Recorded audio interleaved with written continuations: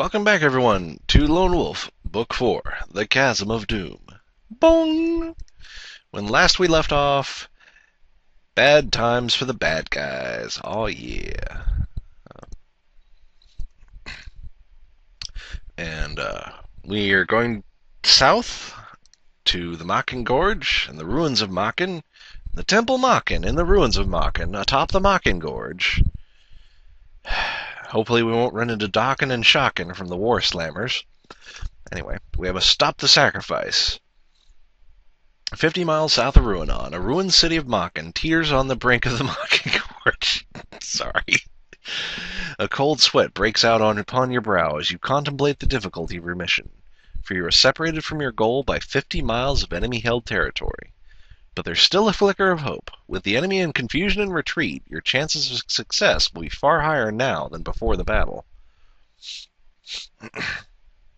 Before you set off on your perilous mission, Captain Duvall offers you choice of equipment and the following provisions. Pretty good, honestly. Rope. This rope doesn't seem to take up 2 spots. Rope is usually good. I don't think I need this key anymore. Don't think I needed it in the first place, honestly. Let's get rid of that. Let's take a Lomspur Potion 4. And the rope. And we'll take the spear. Spears are handy. We don't need the creepy scroll anymore. Okie dokie. Moving along. What? Oh, clicked the wrong button. There we go.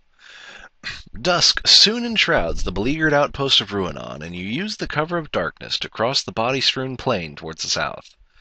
An old highway trails off to Makin, but it is cloaked with Vasigonian warriors. They stand about in sullen groups, tending their wounded and brooding on their defeat. However, even demoralized and dejected, they are still a deadly foe. It will be too dangerous to risk passing through their ranks, so you must use the forest to conceal your passage. Doesn't seem to matter. Let's go to the left. The forest is patrolled by bandits, but they take little interest in their guard duties, and you find it easy to avoid them in the dark. Then, by chance, you come across a small log cabin hidden deep in the woods. A candle flickers at the window, and the door is ajar. Oh, we found it. Let's go look at it. Oh no! The door slams shut, and you spin around to see a bandit leaping at you from the shadows. His head is a mass of bloodied bandages, but he is armed and determined to fight.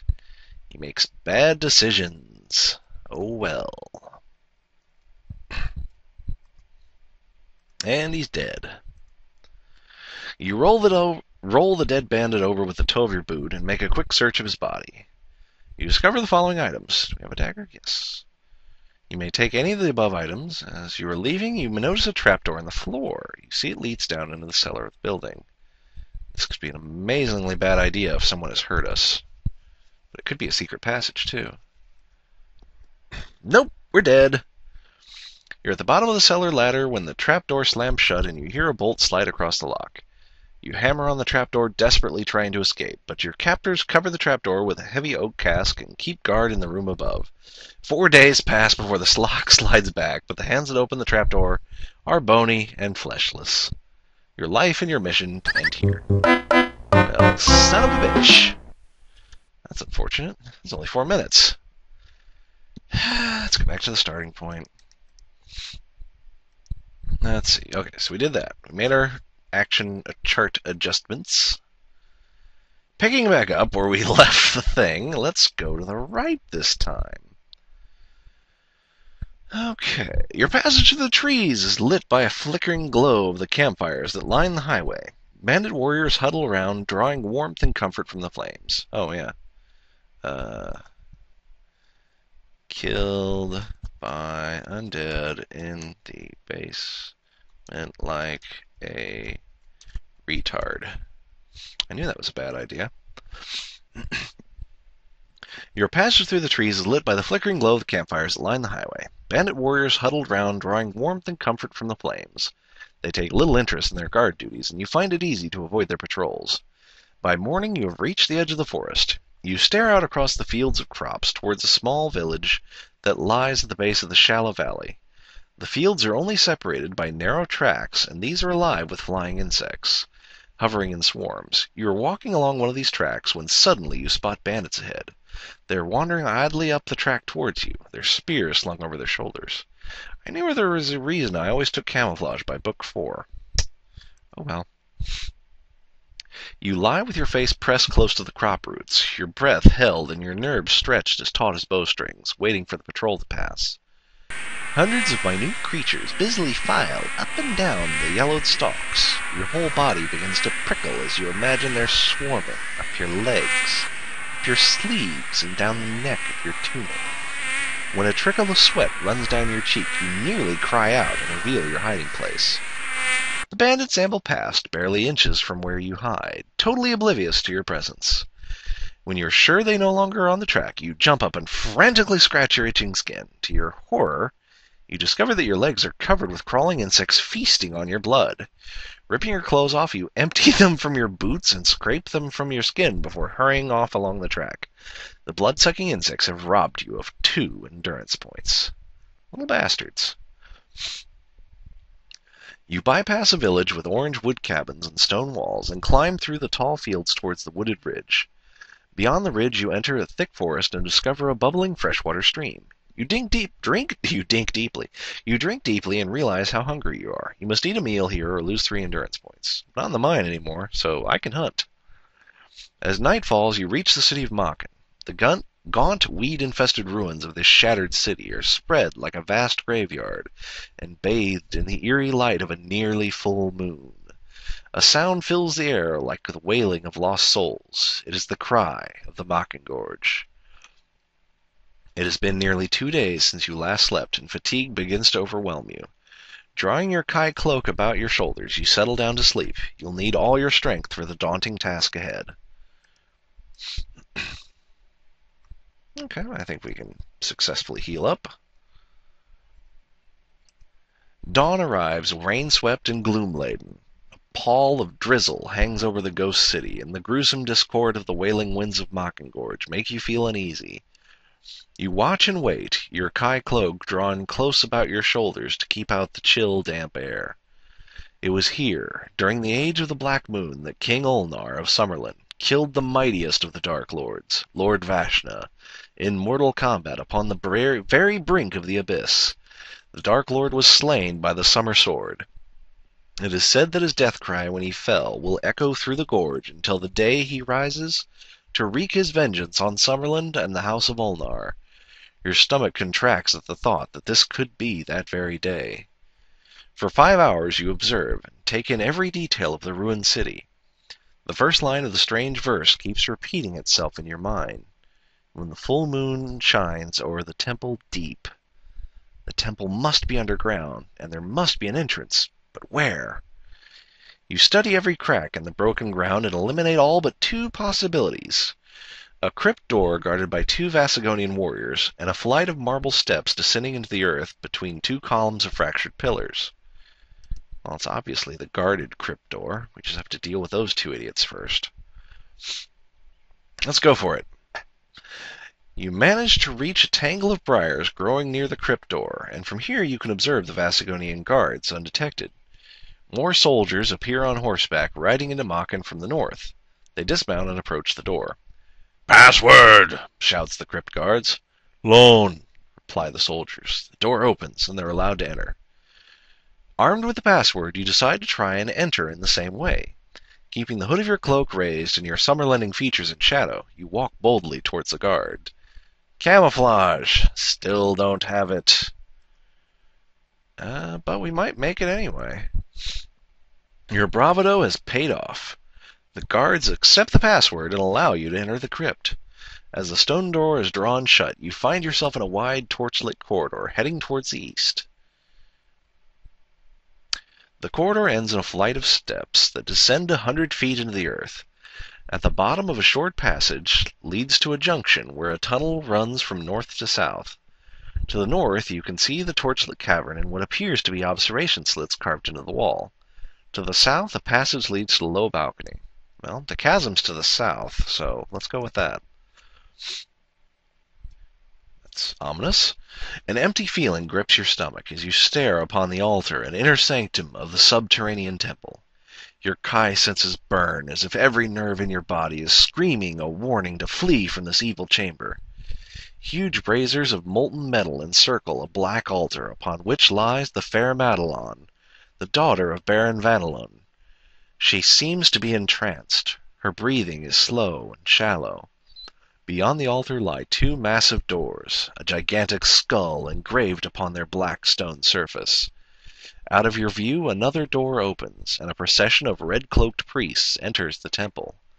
Their heads are covered, and they each carry strange amulets of black stone. They file past the altar, depositing the amulets in a circle around the young girl's body, and then file out again in total silence. Then you hear the sound of a distant drumbeat. It grows louder and nearer. The measured steps of steel-shod boots resound in its wake. Baraka is approaching. Oh, those are just the priesty guys. Baraka carries the stench of death and decay about him. He strides into the temple, his boots of Gorgaz hide covering both legs and feet, and slams shut the huge stone door with frightening ease. He stands in silence before pushing open the huge black doors engraved with menacing skulls. Suddenly, a gale-force wind sweeps through the temple, and your ears are filled by a terrible scream. Beyond the open doors, a pier of stone juts into the abyss of the Mackengorge. You are staring into the Chasm of Doom. Baraka turns away from the windswept pier and walks slowly towards the altar. From a hidden scabbard, he removes a twisted black dagger and holds its stiletto blade to the light. An evil blue flame runs up and down the black steel spike, flickering in the ice-cold winds of Mackengorge. The sacrifice is about to begin. Let's go kick his ass. I have the summer sword. As you raise your golden sword, the howling wind seems to rise in pitch and intensity.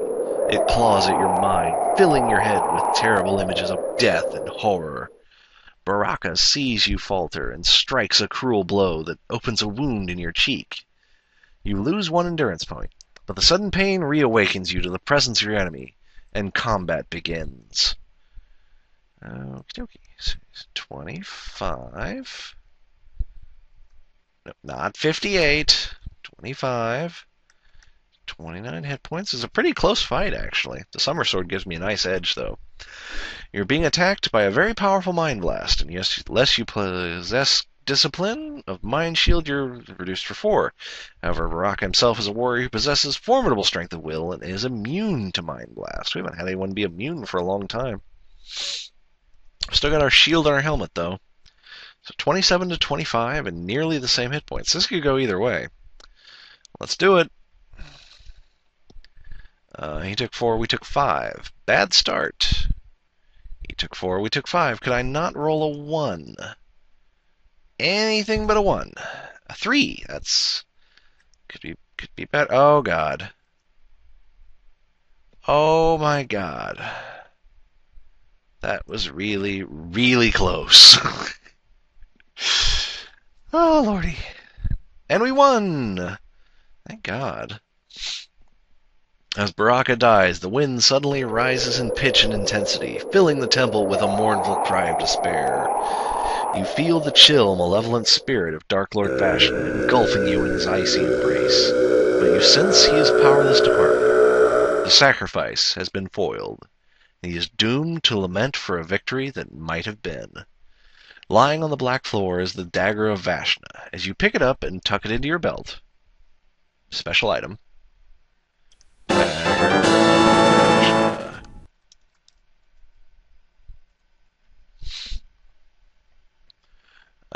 the evil blue flame flickers and dies. As long as you possess this evil blade, Dark Lord Vashna and his legion of dead warriors will remain imprisoned in the Chasm of Doom forever.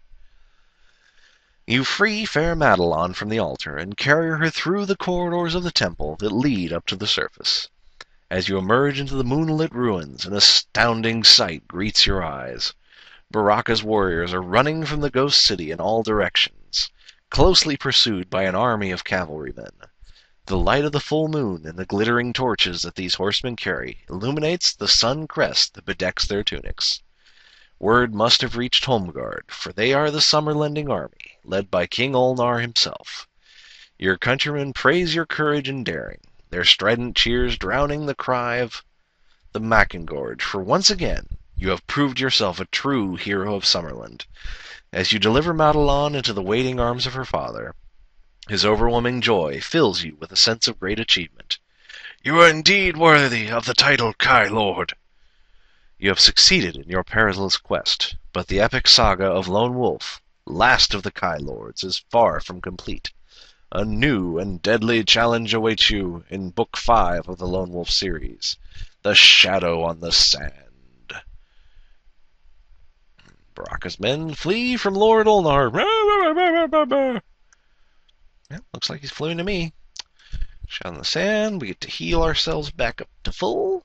Lovely. We don't have an enemy. Let's see. We're going to take tracking for our new ability.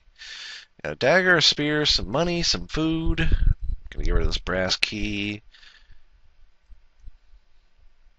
And this other crap that seems to just be there to take up space. We can fight with the Dagger of Ashna, which is nifty if we lose our other one. We died one time. Let's see, we died twice there, twice there. So we've died in every book except the first one, sadly. Save our game. Let's see. Voyage to Vasagonia promises to end the shadow of war, so it looks like we're on a diplomatic mission to a city full of treachery and death. And nothing bad happened. Anyway, I hope you all have enjoyed Lone Wolf, Book 4, The Chasm of Doom. Remember to check out Project Aeon. Check out some of the other books they do that aren't just Lone Wolf. They've got some Greystar. They've got some other great stuff. I'm going to try and get Carnage to do some of these at some point, but I don't think he has the attention span for them. But thankfully, Grimmeth and his wonderful dulcet tones is going to start and hopefully finish some Lone Wolf books, and he'll be fun to watch. I know I've been enjoying watching him. Well, his first round didn't go quite so well, but it never does. So, like I said, head over to his page, give him some support, and yeah, I'll see you guys in the next set of whatever I decide to record, whenever I decide to record it. Until then.